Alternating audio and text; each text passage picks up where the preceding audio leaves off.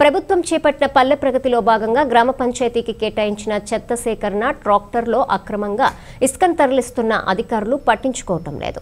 రాజన్న సిరిసిల్ల జిల్లా కోనరావుపేట మండలం నిమ్మపల్లి గ్రామంలో స్థానిక సర్పంచ్ అధికారుల అండదండలతో గ్రామ పంచాయతీకి చెందిన ట్రాక్టర్లో అక్రమంగా ఇసుకను తరలిస్తున్న విషయం ఆలస్యంగా వెలుగులోకి వచ్చింది.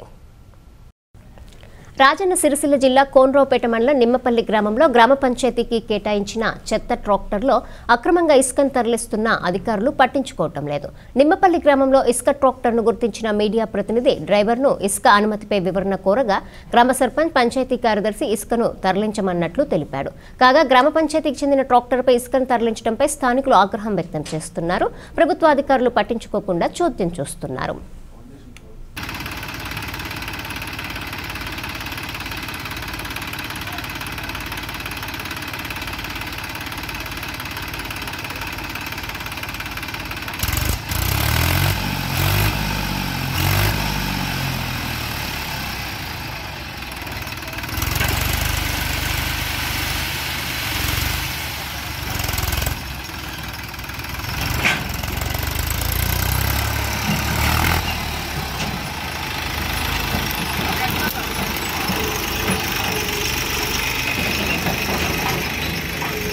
ఇసుక పర్మిషన్ ఉందా?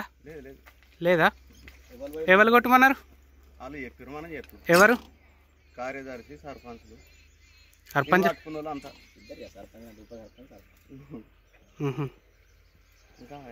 పర్మిషన్ లేకుండా కొట్టమని అన్నారా?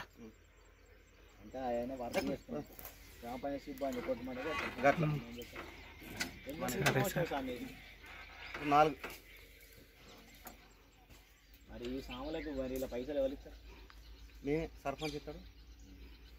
సర్పంచ్ కట్టలు ఏరుకుంటారా? కట్టెలు